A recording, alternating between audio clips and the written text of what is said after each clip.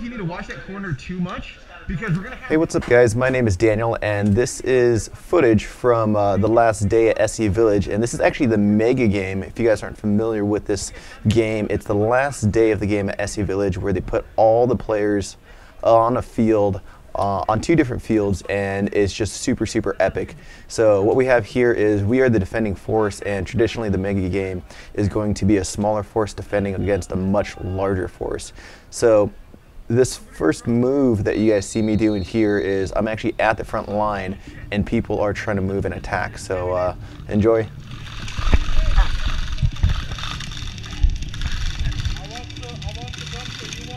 I'm prone behind you, I'm prone behind you. Copy, thank you. Just let me know before you move and I'll tuck out. So the initial group of guys you guys saw me with there, they all got shot. They're peeking, and that's why you guys saw me prone against this building. There are ricochets hitting me like crazy because I am literally the guy on the front line, and guys are just running by me because they have no idea that I'm there.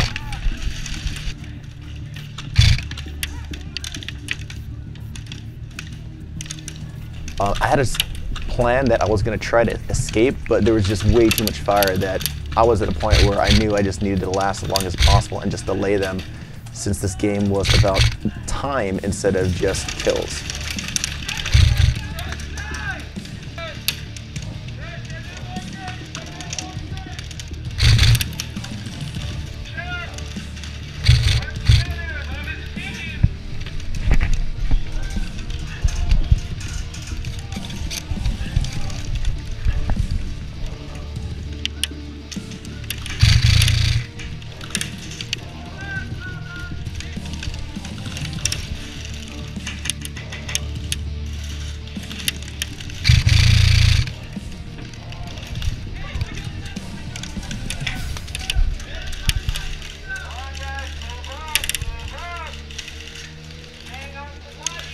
That was the ref right there telling the attacking team to move up, so I know more guys are coming.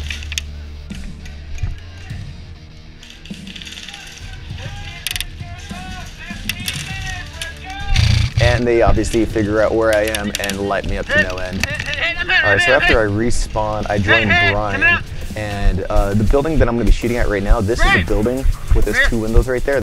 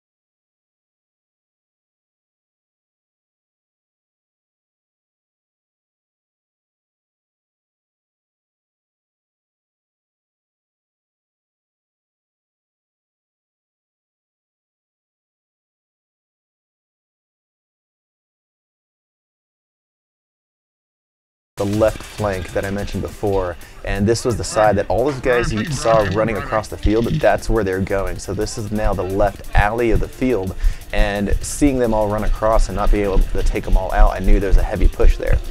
And so I try to reinforce that side, and I slide into this cover, which I do love sliding.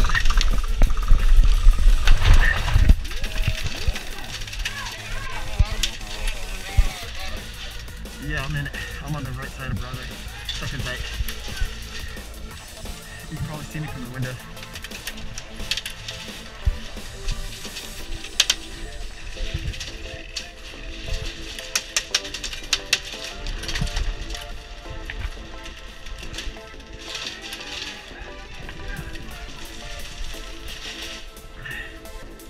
So those guys you see out there, that's actually their spawn point. So that's the reason why I'm not shooting at them. So I don't want to spawn camp, but I also want to keep an eye and see where they're coming from. If you guys notice, one of the things I do a lot on the field is go really low. I'll go completely prone, or like you see me doing here, I'm actually sitting down. You saw those cloth waving back and forth, that was blocking my sight. So instead of trying to get it out of the way, I go low. And also I feel that going super low like this is an advantage because everyone's looking for somebody standing or kneeling. If you're completely prone, I find that people don't see you as quickly and can be that split-second advantage. So now the other thing right now is behind me and this building on my left, I have friendlies, but that's gonna change pretty quickly.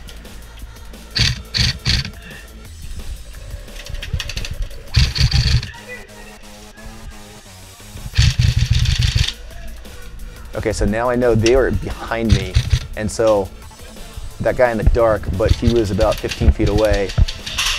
These guys didn't know that I was right next to this building, and these guys are actually behind me.